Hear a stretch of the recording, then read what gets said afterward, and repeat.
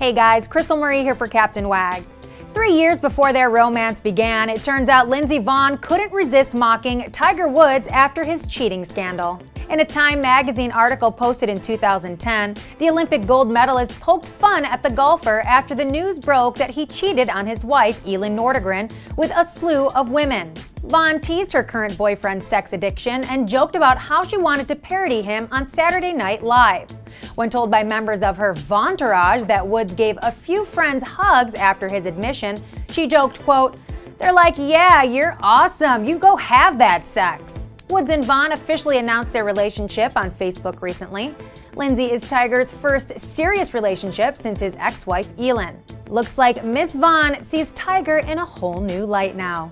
For more on your favorite athletes and their juicy hookups, visit us at CaptainWag.com.